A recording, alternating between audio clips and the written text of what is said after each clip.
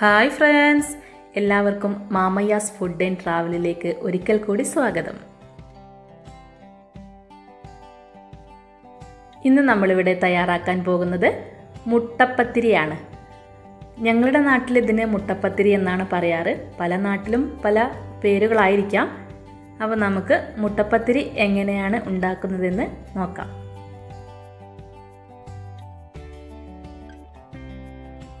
മുട്ടപ്പത്തിരി ഉണ്ടാക്കാനായി ഞാനിവിടെ എടുത്തിരിക്കുന്ന ingredients 2 cup ആട്ട, 2 spoon മൈദ, 1 മുട്ട, ആവശ്യത്തിന് ഉപ്പ്, പിന്നെ 1.5 കപ്പ് വെള്ളം.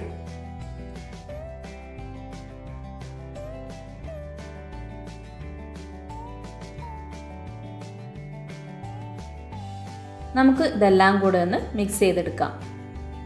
ഈ സ്പൂണ് കൊണ്ട് മിക്സ് ചെയ്യുമ്പോൾ നമുക്ക് വേണ്ടത്ര സെറ്റിങ്സ് ആയെന്ന് വരില്ല. അപ്പോൾ നമുക്ക് എന്ത് ചെയ്യുകയെന്ന് വെച്ചാൽ നല്ലവണ്ണം ഇത് മിക്സ് ചെയ്യണം. കാരണം ചിലർക്ക് നൈസായിട്ടായിരിക്കും വേണ്ടത്, ചിലർക്ക് നല്ല എന്താ പറയുക കട്ടിയിലായിരിക്കും വേണ്ടി വരിക.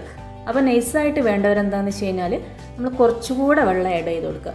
ഒരു 1/4 കപ്പോ അല്ലെങ്കിൽ 2 സ്പൂണോ വെള്ളം കൂടെ ആഡ് ചെയ്ത് കൊടുക്കുക. അപ്പോൾ നമുക്കത് നൈസായിട്ട് കിട്ടും. മിക്സിയുടെ ജാറിൽ ഇടുന്നത് തന്നെ നമുക്കൊന്ന് നൈസായി കിട്ടാൻ വേണ്ടിയിട്ടാണ്.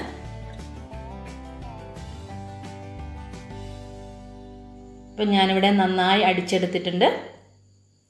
നമുക്ക് മുട്ടപ്പത്തിരി ചുടുന്നത് എങ്ങനെയാണെന്ന് നോക്കാം.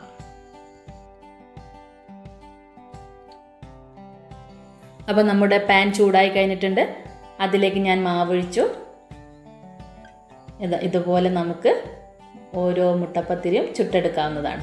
ഞാനിപ്പോൾ എടുത്ത ആ മാവ് കൊണ്ട് നമുക്കൊരു 6-7 മുട്ടപ്പത്തിരിയെങ്കിലും കിട്ടും.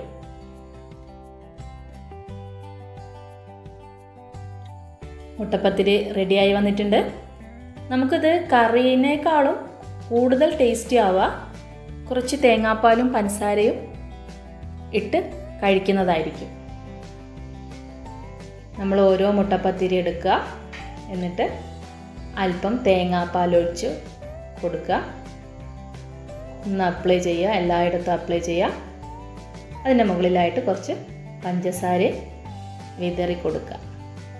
എന്നിട്ട് ഇതാ ഇതുപോലെ നല്ലവണ്ണം റോൾ ചെയ്തെടുക്കാം.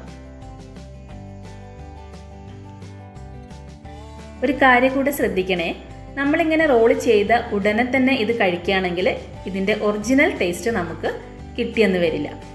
ഇതിനെ നമുക്കൊരു 15-20 മിനിറ്റെങ്കിലും റെസ്റ്റ് ചെയ്യാൻ വെക്കണം. എന്നാലാണ് ഇതിൻ്റെ ഒറിജിനൽ ടേസ്റ്റ് നമുക്ക് കിട്ടത്തുള്ളൂ. ഈ പഞ്ചസാരയും പാലും ഈ പത്തിരിയിലോട്ട് അലിഞ്ഞ് ചേരണം. അപ്പം നമുക്ക് നല്ല ടേസ്റ്റുള്ള മുട്ടപ്പത്തിരി കഴിക്കാൻ പറ്റും.